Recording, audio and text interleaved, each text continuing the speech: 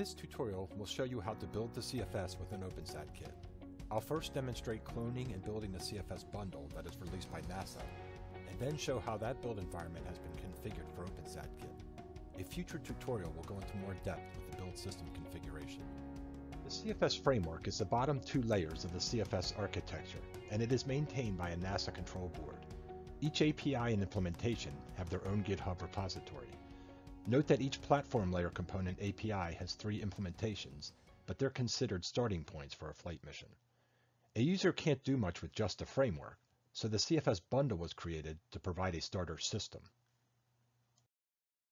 The CFS bundle has its own GitHub repository that contains the CFE framework components as Git submodules. It includes 3 apps that provide a runtime environment so a complete system can be built. These are called lab apps because they are designed to be used in a development environment as opposed to a flight system. The scheduler app sends software bus messages at predefined times, and these messages can be used to wake up other apps. Command ingest receives UDP messages containing software bus messages that it can send on the software bus. Telemetry output subscribes to messages on the software bus and sends them over UDP to a remote system.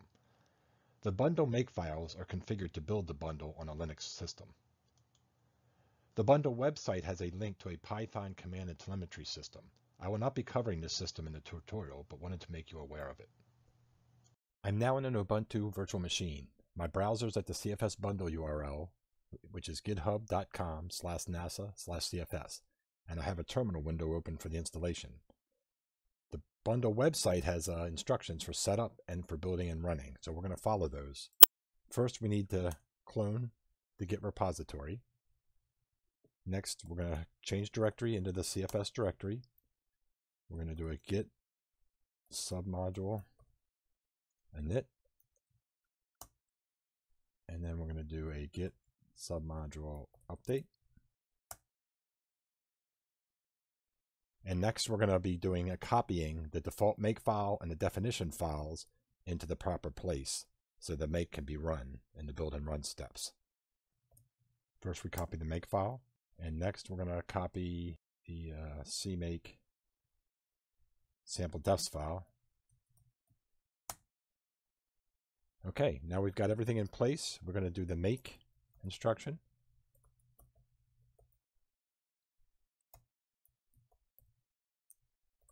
And this is going to do the prep steps for, it's out discovering now all the things that need to be built. We're going to do a make to do the build. And then finally, we'll do a make install, and that'll actually put the executable into the proper directory.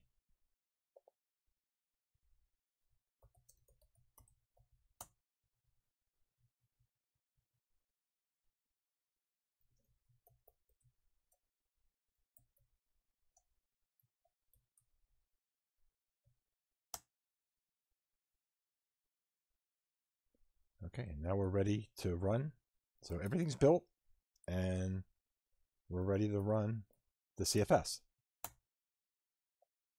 So now what just happened is this terminal window is actually displaying all the event messages that were displayed. And as you can see, we're loading and starting CI lab, loading TO lab, and loading scheduler lab. So these are all the apps that were loaded during the startup, and there's some other startup event messages here.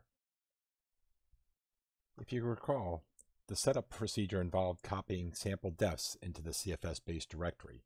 There's 2 key files in this directory that we'll take a look at. One is targets.cmake, and the other one is cpu_cfe_es startup.script. So the targets.cmake actually specifies what's going to be built.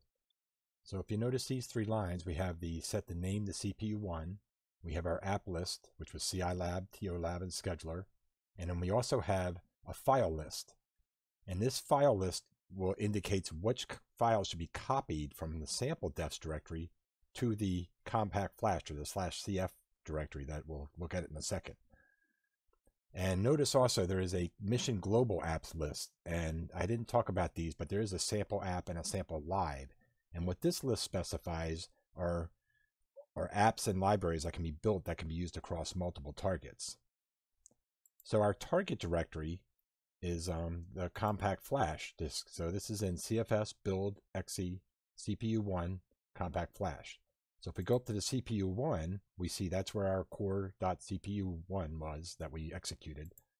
And in the CF directory, we see that there's a CFES startup script. So let's take a look at the startup script. Now this is the CPU version in the sample defs. So this is the one that gets the CPU underscore gets stripped off and it gets copied over here.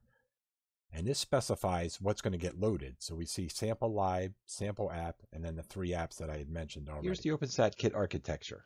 At the platform layer, it runs on Linux just like the bundle. At the application layer, there are many pre-installed apps. However, I'm only showing the 3 apps that provide a runtime environment. OpenSatKit has its own versions of these apps, and I'll explain why in the runtime app tutorial. The command ingest and telemetry output apps interface with the Cosmos command and telemetry server. The Cosmos telemetry viewer displays pages containing values from telemetry packets. Note, this is not meant to represent the terminal window.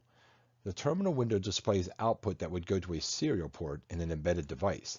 Event messages get sent to both the terminal window and to the telemetry output app, where they eventually get routed to a telemetry page. Here's a look at OpenSatKit's directory. The blue CFS directories are nearly identical to CFS Bundle directories, with one exception. The sample defs directory has been renamed to OSK defs, and it still contains the targets.cmake and the startup script. The apps directory contains source code for each app, and I've only listed the runtime apps. The build directory is managed by the CMake process, and just like the CFS bundle, the CPU1 directory contains the CFS executable, and all of the app's object files are contained in the CF directory. Now we'll take a look at OpenSatKit's versions of targets.cmake and the CFE startup script. Here's OpenSatKit's targets.cmake file. As you can see, we set the name to CPU1. Our app list is much longer than the CFS bundle app list. And these are all the libraries and apps that are built.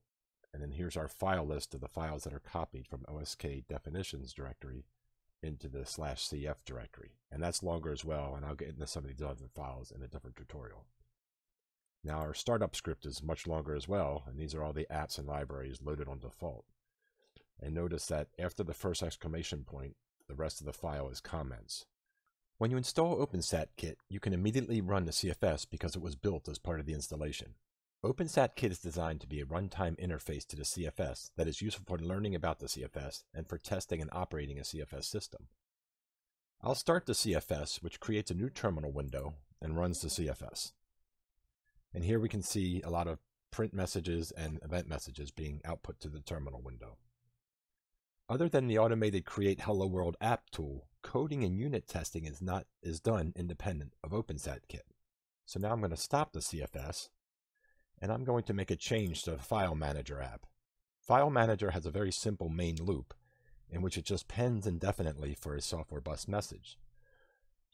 And the scheduler is set up to send the request housekeeping packet to File Manager every 4 seconds. So I'm going to put a printf statement after the software bus pen, and we should see this get output to the terminal every 4 seconds. Note that this is a printf statement that goes only to the terminal, and it's not an event message, so we won't see it appear in the flight software event message window. So I'm going to save this, and now I'm going to open another terminal window so I can build the CFS. We'll change directory to the OpenSatKit CFS.